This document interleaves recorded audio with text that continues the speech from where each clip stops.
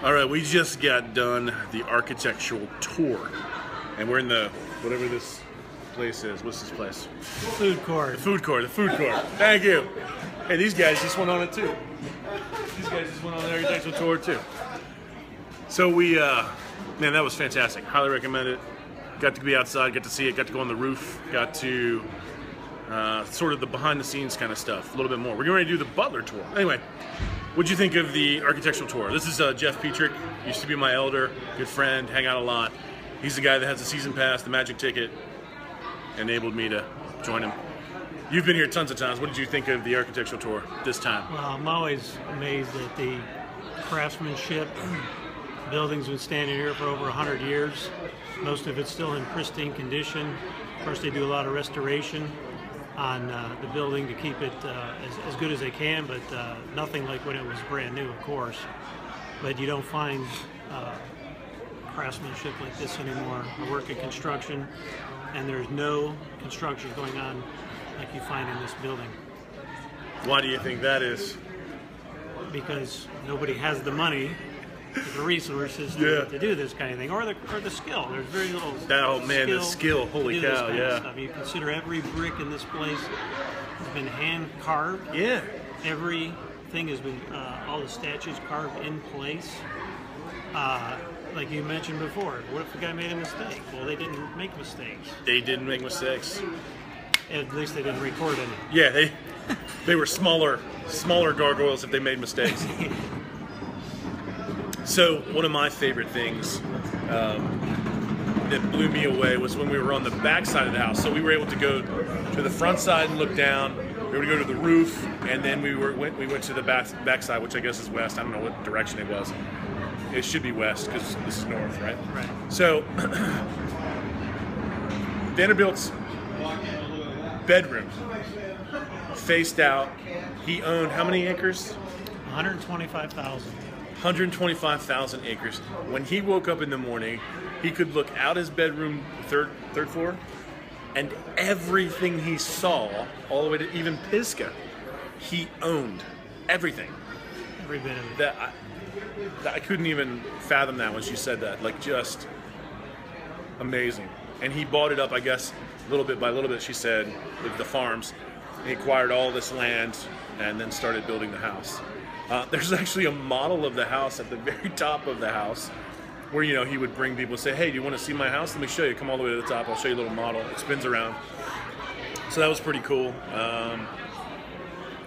We got to see how the slate roof is put on. Can you explain that a little bit? The iron stuff? There's the roof is made with steel I-beams running vertically, and horizontally is running pieces of angle iron at specific lengths.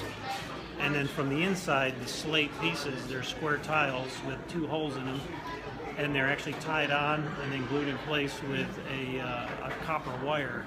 So if anything broke or needed to be replaced, it could be done. All be done from the inside in the attic, without having to get up on the roof, because the roof is like at about an 85 degree or 80 degree incline. There's no way you can get up. No way. Absolutely no way. It's death. That's the only thing you get for sure after you get on top of the roof on the outside. That was amazing. Just the little copper wires, they had to be hand done. There's no way to do that automatically. And each little tile is placed, or a little slate tile is placed. Another cool thing about it was the gargoyles actually didn't work. So they're not called real gargoyles. They're called grotesques, is what she said, which I guess she said dated way back even before, like back to Rome or something like that. So they don't function, but they're still in style. And like Mr. Petrick was saying, they actually were hoisted into place and big blocks, and then were carved out in place. So big scaffolding was up there. Just amazing. What else? What else was there? I'm kind of drawing a blank, kind of overwhelmed at this point. It's just so much to do, so much awesomeness to see. Well, you didn't get to see, because of the fog today. Oh yeah. You didn't get to see any of the mountains, but you could look out, see Mount Pisgah, and 80,000 acres was sold by Mrs. Vanderbilt when her husband died to the federal government. Yeah. And they started the Forestry Commission. The forestry, that's right. They teamed up with some people and were very interested in forestry. And there was a couple of guys in particular who started. I don't remember their names offhand. Yeah, I got a picture of the plaque, but that's the beginning of the forestry movement in our nation, I think, right? Isn't that what they said? Wow, yeah, that's pretty impressive. The cradle of forestry. The cradle of forestry, yeah, just amazing. And the view wasn't as good today because of the fog, but I can only imagine it's just to the horizon, just seeing that beautiful, beautiful view. The man who surveyed the original property took 2 weeks on horseback. Oh, yeah, to get the whole property surveyed, amazing. And then 2 days to go something hunting or to go, yeah, to get there to buckhorn, buckwheat, something lodge. Yeah, that's right. Just buckwheat, amazing. Buckhorn Lodge. Massive amounts of land. Just beautiful, beautiful. I'd like to go beautiful. see that. Why don't they show us that? It's yeah, not on their property. That's got to be. Yeah, it's true. We got to get permission from somebody else. Probably the Dewdrop Inn or some other kind of place now. Well, highly recommend the architectural tour. We're getting ready to do the Butler tour, which is probably going to be even better. Just all the tours so far have been worth it. Just the normal tour that you go on, and the architectural tour. So looking forward to that. And then we're maybe going to go over and look at the greenhouse.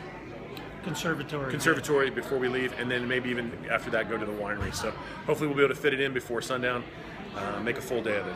So thanks for your report. Signing off.